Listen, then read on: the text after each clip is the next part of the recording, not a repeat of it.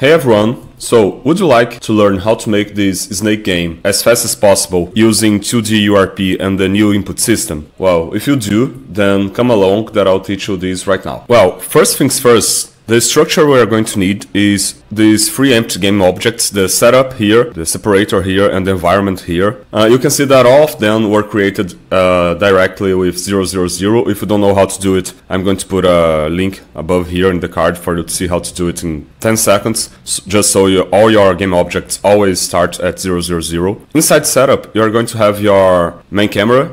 You have changed it from skybox to solid color, and then input this color here, 4B1538, or any color you like. Then you're going to create this global volume here, and if you can't find it or if you don't have anything like this, you're going to have to install. You're going to have to go to package manager here. Then you search for post-processing, this one here, and you install it. Mine is already installed. The input system, you're also going to install it. It might pop up something asking you to restart Unity. You just agree with it. And afterwards, you're just going to come here, just right click, volume, global volume, select it, and then you're going to have it. Here, you can just click on new. It's going to create one automatically for you. Mine has already created one.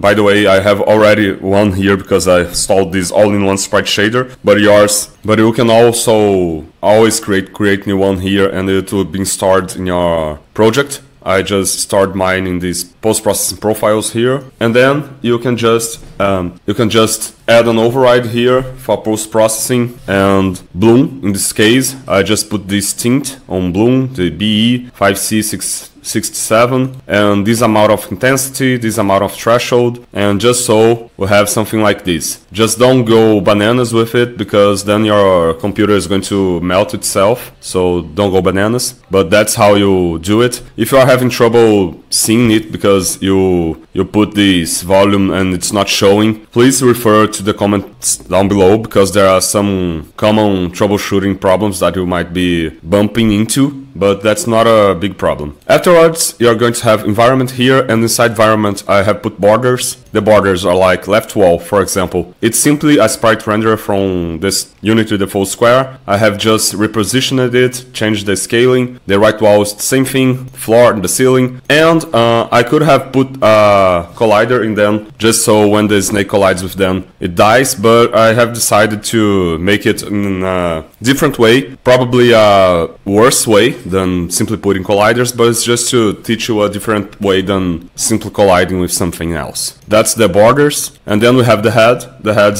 of the snake has some stuff here. Has a square for its head. Let's double click on it to zoom in. Has a player input. You just go down here, add component, player input. It's going to be empty at first, but then you create a new input action asset. It's going to create this one here, this default. It comes with two mappings, when the player is acting and when the UI is acting. And you don't have to worry about it right now, because when you change it to send messages, all those messages in these game object are going to be listening for inputs, so you don't have to do anything else rather than copy those settings. Then you're going to create this snake controller script, putting its prefab here for the body. For the child list, you don't have to put in serialized field, and the Apple prefab here. Finally, you put a box collider here, not a trigger, and a rigid body 2D. I only recommend you to change the graphical scale just so your block doesn't fall to infinity and beyond. And what is the body transform and the foot transform here? Well, I made prefabs out of them. Here, let me just go to the snake folder. Prefabs. The body is simply a copy of the head, but a little bit smaller here in the scaling, with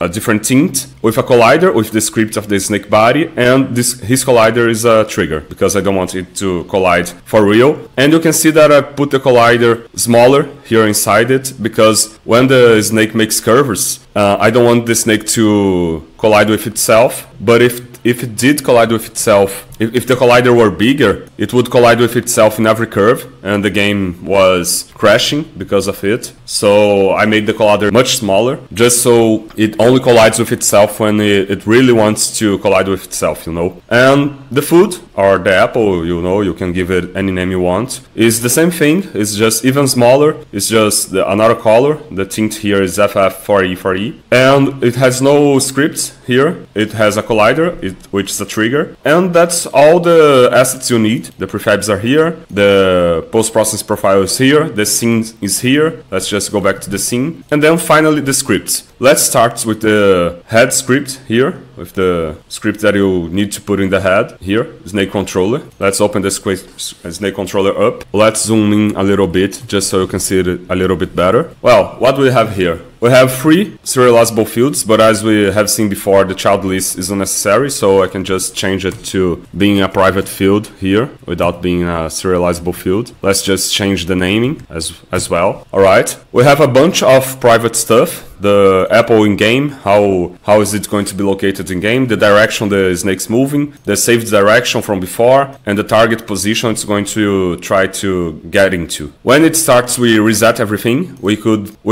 wrap these 3 lines here in reset positions and apples and everything, but yeah, since it's so small, we don't need it. Then we have this onMove. Remember when I told you about the player input here and that it would send messages to all those methods? Well, here we have one of them, the onMove one. It receives a movement that is simply when you move with your arrow keys or WASD or any other input system, you know. And then you extract the vector2 from this input value, and then I saved it on my direction, and it calls every time I move, so I don't have to write anything else for this purpose. And then finally on update we do a lot of stuff. We move the snake here, we decide its direction, and if it's moving horizontally or vertically, we just save the direction. Just so with all of these we decide the direction for the snake to go, and it keeps on following this direction unless you change it. Then we check if it's out of bounds. Let's go see how it works. Check if it's out of bounds. We have just put hard-coded in here. That's terrible manners of mine, but you know, it's just a quick prototype, so no foul here. And if we indeed try to go out of bounds, we'll just reload the scene and start everything again. After trying to check if we're out of bounds, we set the targets for our children, because you know,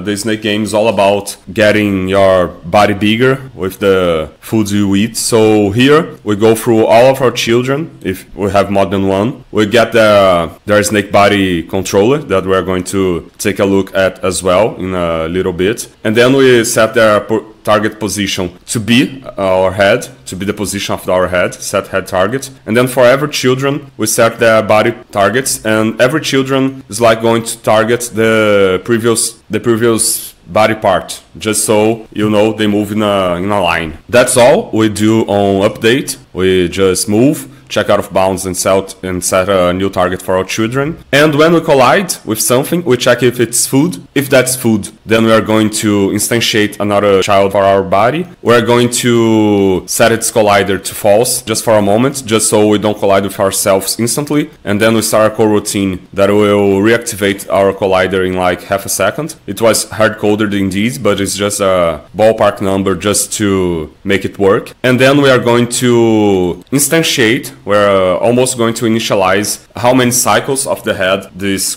part of the body is going to have to wait to start moving. It just increases with the amount of children it has. Then we are going to add this piece of the body into our children list. And then finally we are going to spawn a new apple in the game. And here's how we spawn it. Again, I have hard-coded in here. It's bad practice, but again, just to be quicker, I've done it like this. And that's it. The snake controller is a piece of script that controls the snake. And also, it's not being the best practice ever, because we have hard-coded inputs here, and we are controlling more than just the snake here, because we are controlling the spawning of food in the game, but that's okay. Finally, in the snake body here, let's also zoom in a little bit just so you can see it better. And remember, this script needs to go to the body part of the snake. We, in the beginning, just set which other body part position we are going to target. We also set how many cycles of the head we are going to have to wait until we start moving. And then we set its position by waiting for the movements of all previous parts. And finally, on updates, we just move it towards the next body part. And that's it. That's the game. You don't need anything else to make it work. That's a very simple game. And if you want to see me improve it and give it more juice in a next video, please let me know in the comments below. If you like this video and if you like a lot of hacks for growing your games much faster, please subscribe because the channel is all about it. And I'll see you in the next one. Bye.